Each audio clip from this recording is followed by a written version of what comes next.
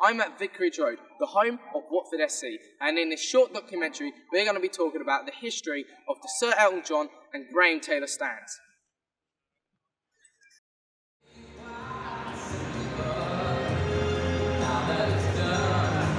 Come on, nice and loud.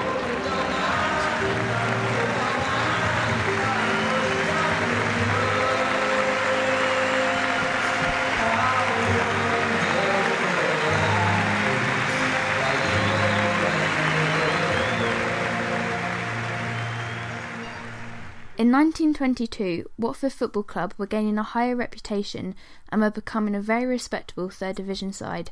The club had decided it was time to move away from Cassio Road after spending 23 years at the ground. They moved to Vicarage Road ahead of the 1922-23 season and played their first game there on the 30th of August 1922 versus Millwall. When Watford first moved to Vicarage Road, there was only two stands, the main stand and the Union stand, that they'd brought with them from Cassio Road. Since then, stands have been built, rebuilt, expanded and renamed, and we have these four stands today. The Rookery stand, the Sir Elton John stand, the main stand and the Graham Taylor stand. I'm sat in the Sir Elton John stand that has only recently been built. In 2008, the historic main stand had to be taken down for safety reasons, and in 2012, Sir Elton John stand was opened. 2 years later, the club used the stand for the first time in a friendly match against Udinese. It was originally meant to be called the Watford Community Stand. However, the chairman decided that it should be named after the long-term pop star chairman, Sir Elton John.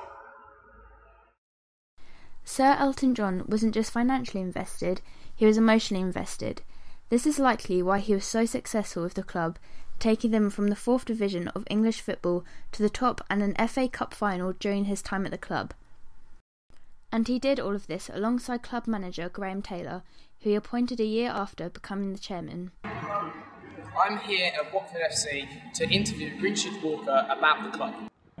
Sir Elton John was a Watford supporter from a child. He grew up in Pinner, just down the road in Harrow-on-the-Hill. He wanted a young, vibrant manager that could bring new ideas to Watford.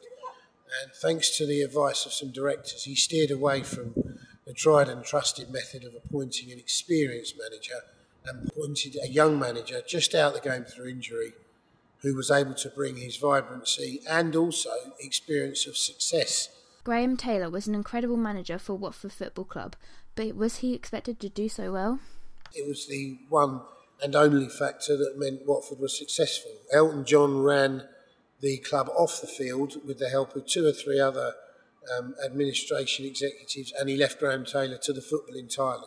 He'd ask questions, he'd get involved, he was very enthusiastic, he'd come and see the players in the dressing room, but everything to do with the football club, Graham Taylor ran.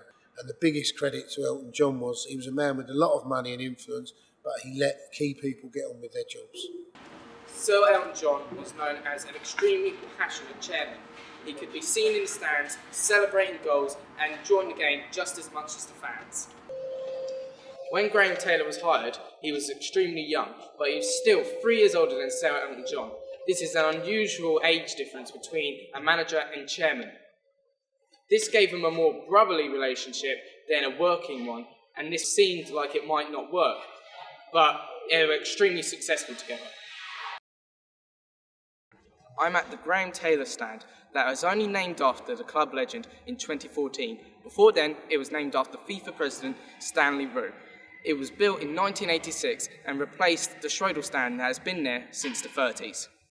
Taylor had a vision. He wanted Watford FC to become a family club. When Taylor came to the club, he demanded that the Greyhound racing track that had an affiliation with the club was taken away. He wanted this to be a family club. I think he was really keen that football was at the heart of what went on at Vicarage Road, and to make that successful it was all about families. So up until that time it really hadn't been the case, but he encouraged families to be there. The Junior Hornets, setting that up, family enclosure, these were all the first time things like that had happened in this country, and they're still strong to this day. It's work that continues on with the Supporters Trust and with the Football Trust. So these are really wonderful things that we still are proud of at Watford. I'm at Watford Museum, where there's an exhibit dedicated to the glory years under Elton John and Graham Taylor's management. This shows that not only are they important to the club and their fans, but they're also important to Watford's community, and their stands aren't just a bunch of seats, they are landmarks in memory of legends.